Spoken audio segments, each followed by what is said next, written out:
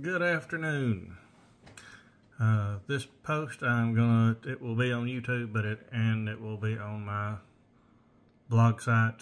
Hopefully I can get the video on there too, because I know some people like to read them and some people like to listen.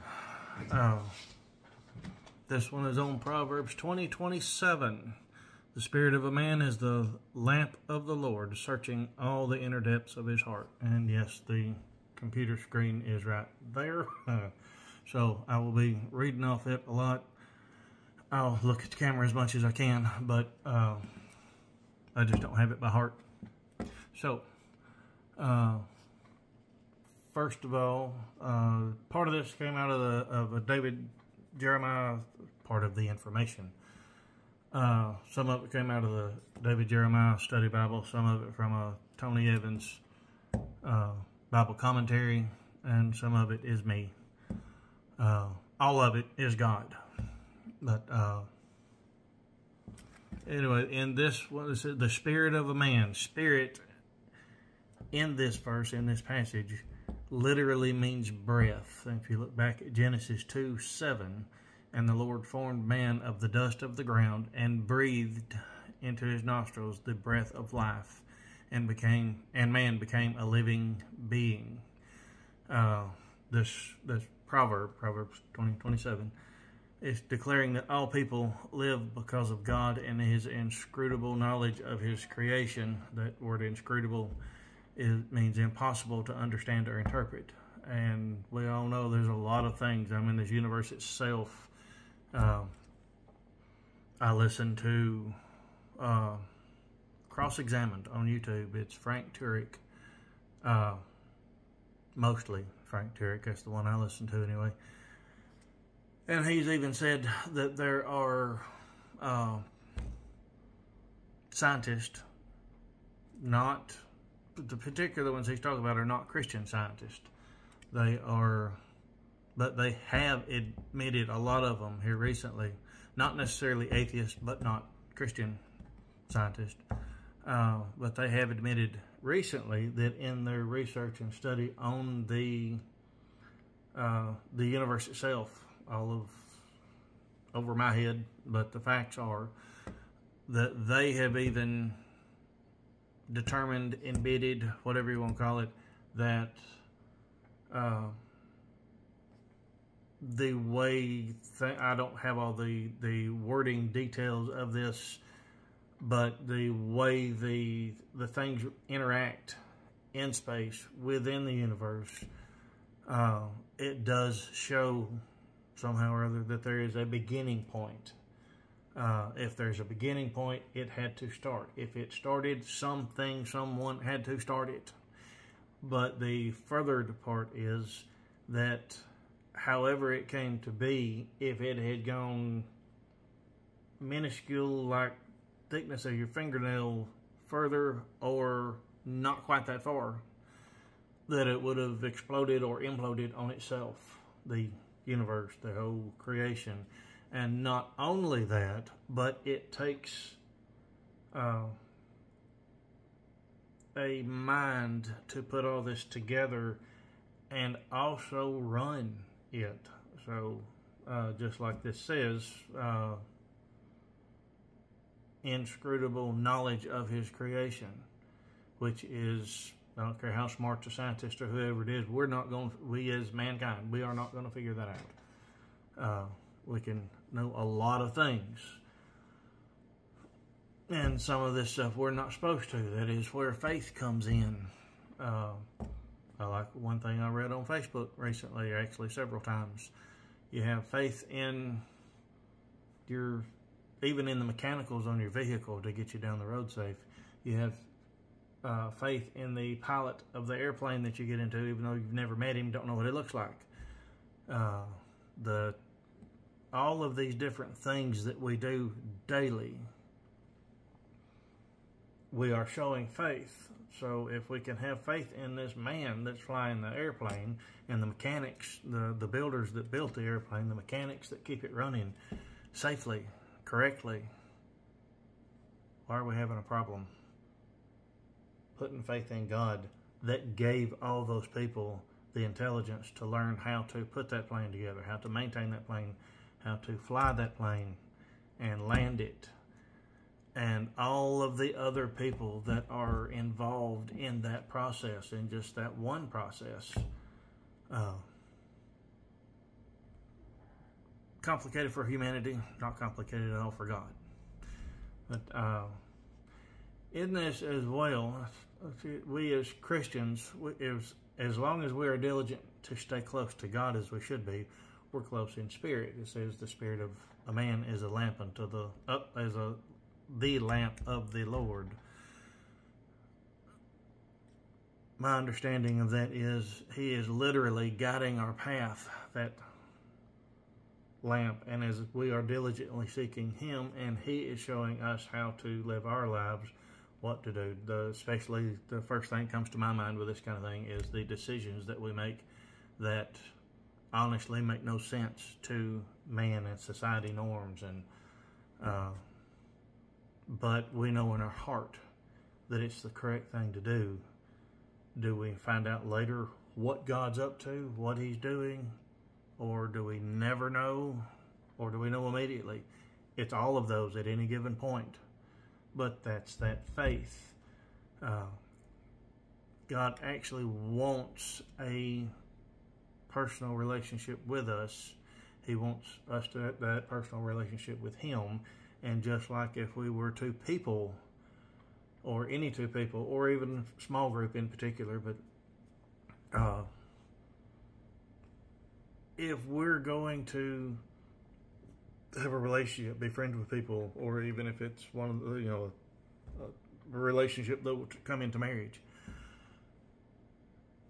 both parties have to desire that and have to diligently work at that in order for that to happen. And it needs to be God-centered. Their lives need to be God-centered. Their relationship needs to be God-centered.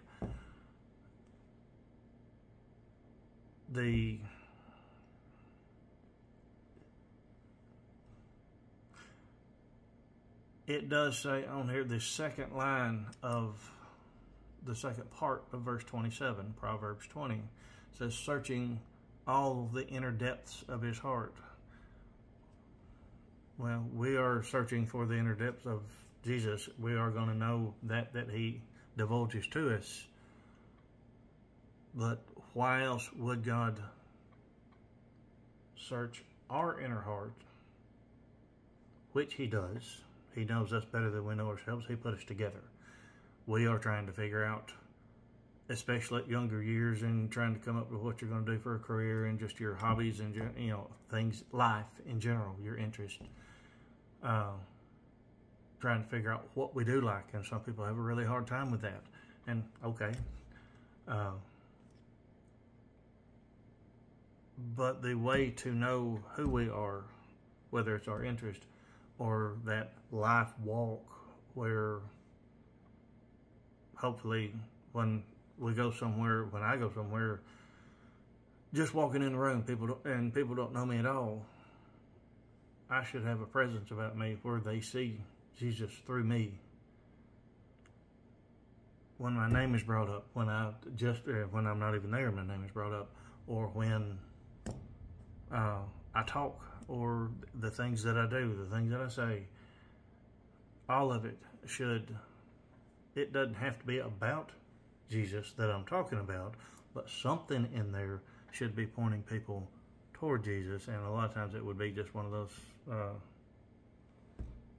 a comment or two where we do interject about Jesus. But even if we don't do that, there should be something about us. I used to work with a man that fit this category very well. You knew what he was about when you saw him. Even just his demeanor, not even walking, just him, you knew that he had a pure heart, and his heart was for God. But that's the only reason that would do that. And so far as for, to know who we are, as to each individual, to know who you are, God is the one that knows you. You don't know yourself. I don't know, none of us do. Hearts are fickle. Human hearts are fickle. One week we like this, something happens, and then we don't. Some of that's just in growing up, honestly, but some of it is also within that deceitful. I mean, I think it aids to confusion for a lot of people that they started over here, they lost interest, they went over here, they lost interest. You know, they don't finish anything because, now my wife will really love that one with the projects that are going on that I haven't finished. Shh, don't tell her. But our hearts are fickle. We are all over the place at any given point. Some folks are better than others at it, but we still change our mind. God's heart is true and steady. He is the truth. He is the way. The only way we're going to know who we are is to seek Jesus.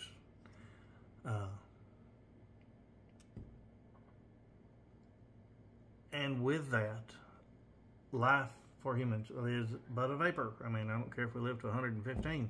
It's still in terms of humanity versus forever in heaven or forever in hell if you don't seek Jesus, if you don't surrender to Him.